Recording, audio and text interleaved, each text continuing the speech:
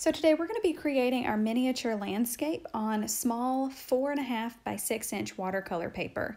This is the other half of the paper that matches the size of our veil painting. And you want to make sure that this is taped down all the way around right next to the edge. That's going to give us the really nice white border whenever we peel the tape up later.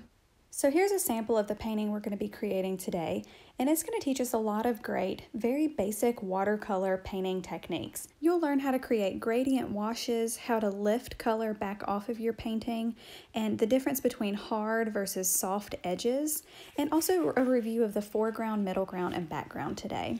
So for your supplies, you'll need your basic watercolor supplies ready to go. And the very first step is you're going to take just a wet brush and wet the entire piece of paper. You want to make sure that you cover everything completely and that you don't miss any spots. You'll be able to tell if you take a look at your paper from an angle, and you should see the entire piece of paper with the shine of the water on it. Now, once this is wet, you're going to come over to your paint palette, and we're going to start by mixing up just a nice, rich, pure blue. We're not going to mix anything else with it, so make sure your palette and your paints are clean before you begin. And with this blue, you're going to take a nice, rich version of it and paint along the top.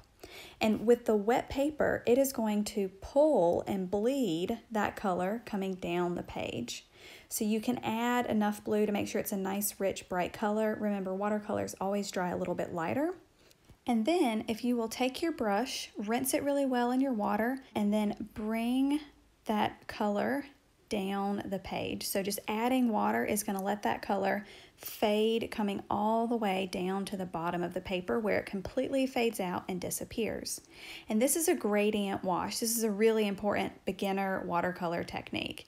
So this first wash was rather light, so I'm going to add a little bit more blue and start back at the top, rinse my brush, and fade it down all the way to the bottom until it gets to just the white of the paper. Now, as soon as I have a wash that I'm happy with and I think it looks good, I'm going to take a clean paper towel and wrap it around one of my fingers until I have a nice little flat surface area, and tap the top part of the page where I want to create some clouds. Now, I don't want any of these clouds to be too perfect, but we're just going to create and dab out some of that color, lifting it off the surface of the paper. So it's going to be really important that your paper is still wet when you do this. You want the top of the clouds to be nice and puffy, and then the bottom of the clouds are going to be fairly flat. So you can see the bottom of that cloud dropped down just a little bit too far, so I added a little bit more blue color and then softened that edge with my paper towel. Now, once your clouds are finished, you are going to let this completely dry before you move on to the next step. Now that my painting is dry, I'm going to think about where I want the landscape to go, and I'm going to visualize the lower 1/3 of the page. That way my landscape can fit along the rule of thirds. So now I'm going to mix a blue-green shade on my palette, and this is going to become the mountain in the background of my painting. So around the 1/3 line, once I have my color mixed, I'm going to create a waving sort of up and down kind of line to represent where I want those mountain ridges to be. Now keep it fairly organic, don't make the lines too jagged, but I'm going to fill that area in, rinse my brush, and then with just water, brush along the bottom edge. And that's going to let that color fade out and give a really nice soft edge to the bottom of that first mountain range. Then let that completely dry before you move on to the next step. Now I'm going to remix that same blue-green again, but this time mix it just a little bit darker and create a second ridge line right below the first. I'll fill that area in and sort of decide how far down I want this mountain range to come. And then I'll rinse my brush again, and using just water, I'm going to paint along the bottom edge of that again to sort of bleed and fade out that bottom edge. This is going to keep all those edges very soft where they sort of fade.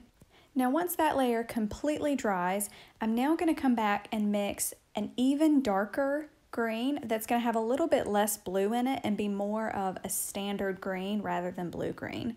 And this time I'm going to actually add a little touch of red to help darken that color even further and make it a more natural colored green. That's going to desaturate it and darken it.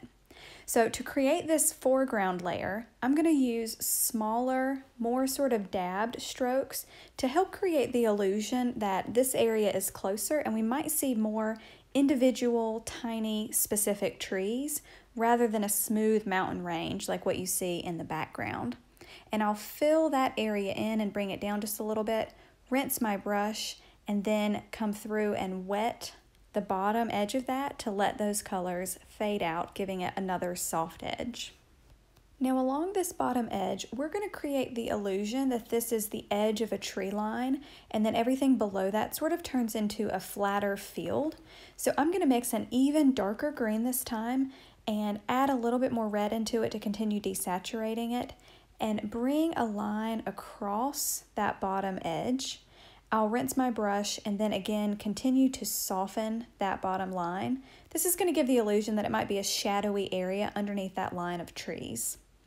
Next, I'm going to mix more of a yellow green, sort of a pure light green, and fill in the rest of the area below that edge. And I'm doing all of this while this paint is wet because that's going to let those colors bleed and sort of run into each other, and everything's going to have very soft edges rather than hard and defined edges. We want this to kind of have the illusion of soft blended fields of grass and foliage. Now once I'm happy with the way that this field looks, I've got enough color layered in there to where I feel like it looks realistic. Now I'm going to go back and mix another nice dark green, and I'm going to create and strengthen the shadows that are underneath this ridge line of trees. So I'm just going to use some dabs and dashes to create this illusion that the top part of the trees might be getting some sunlight, and then these underside of the trees are more shaded and have a darker value to them.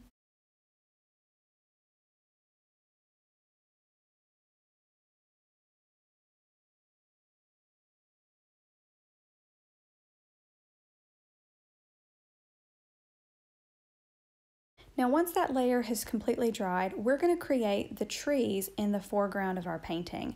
We're going to create a series of evergreen trees, and for this we're going to mix the darkest color that we've made so far. So I'm going to start with a really dark, rich green and then add a lot of red into it to really desaturate it and bring it close to a neutral there in the middle, but with maybe still just a little bit of green. Now you can decide where you want these trees to be placed, and it may also be really helpful if you take a scrap piece of paper and practice this before you do it on your finished painting. But experimenting with how you can make a few vertical marks to represent the trunk of a tree, and then using some dabs and dashes to create that illusion of those tree branches extending out from that trunk, creating that illusion that this is an evergreen tree. This takes a little bit of practice, and you can try it out a couple of times, experiment with different size trees, taller versus shorter ones. It's good to practice this first though, just so you can get a feel for it and kind of know what to expect. Now, once you're ready, you can begin creating these on your own painting. Now, one really good trick with these is you want to have different heights. So a really tall one and then a shorter one, a medium, and sort of vary the sizes of these trees. You also don't want to put a tall one right in the middle of your composition because that may not be very compositionally interesting. It may sort of block off the rest of the page. So I'm going to place my tallest tree on the left-hand side. And you also want to make sure that as you're creating these, this should be the darkest color and the darkest value that you've used so far in this painting. And the reason for that is because of atmospheric perspective. And basically what atmospheric perspective means is that things that are closer to you have less atmosphere between you and that thing. So therefore you see it with really sharp contrast and you see the full dark values of that object. But as things recede in the distance, like those mountains, they are going to look lighter and actually a little bit bluer because there's so much atmosphere in between you and that object. There becomes less contrast and everything becomes softened. And that's why we started out with those very light blue-green mountains in the background. Now, as you work on your trees, a great trick to help make them look really nice is you don't want your marks to be too perfect, too much the same Every time you put your brush down on the paper, you want to create some variety and some organic types of mark making. This is what's going to create that illusion that it really feels like a realistic and organic tree.